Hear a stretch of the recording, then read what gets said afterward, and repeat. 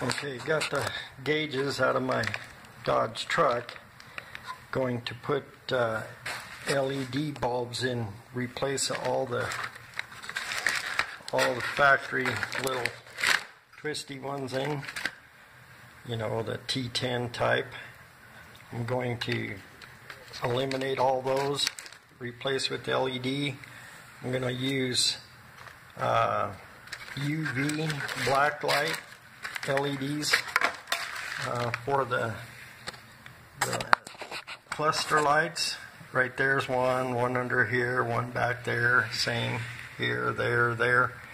Had to take all these little blue little domes out of there that they had clipped in there.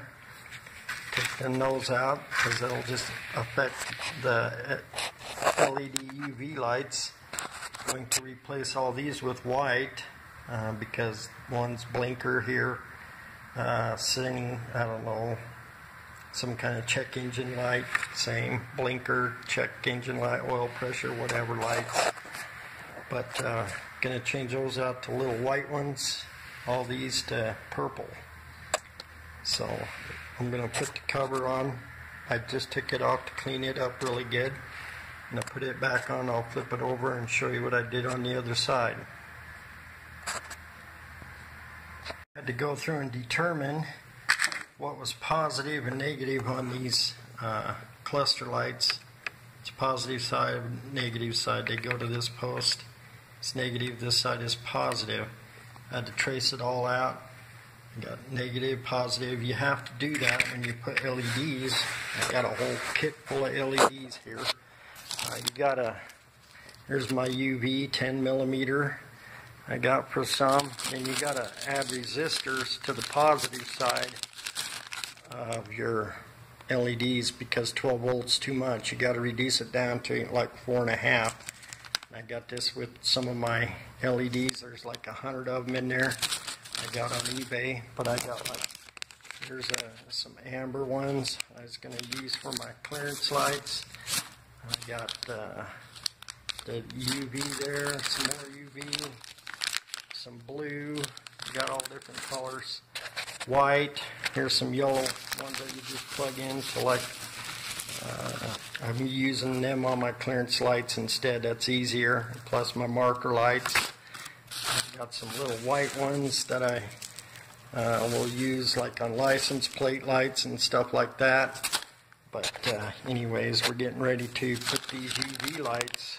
I'm going to use UV in there on my cluster lights. I'm going to take this piece of 600 here, sand a little bit, and solder there, solder the ground solid, and then solder the resistor to the positive side, and I'll show you that in a minute.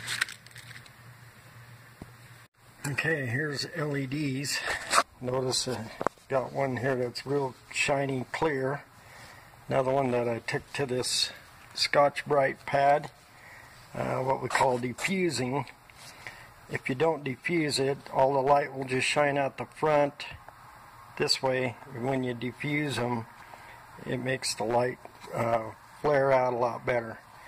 And notice one of the wires sticking out of the back of the LED, one's longer than the other. The longer one's always your positive, the short one's your negative, your ground. It's very important that you put it on. See how I soldered this is the ground side, this is the positive side, and you have to put that resistor on the positive side. Right there, I labeled them so I know. I'm getting ready to do this one. I labeled them so I know which one's positive and negative. After I get all done, I'll take a piece of black plumber's tape or something and put over top of all that and protect them. What I did is I take and bend the ground down first so it's almost flat with the bulb.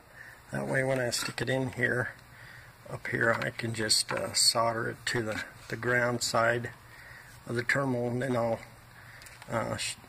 just wrap the resistor around the positive, and then trim the top off with my little little pliers here, so it's a little more flush. You can see it sticks up just a little bit, but not much higher than all those black things that stick up out of there.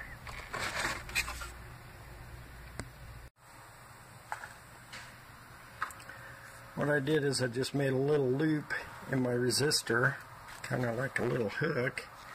Grab that, and then I just come over here and hook it on the wire there, the positive wire, going this direction this time. I just hook the wire. I can't do it with the foam, but I did it, and then I'll just solder it to the, I'll move it around to where I can solder it to my contact point there.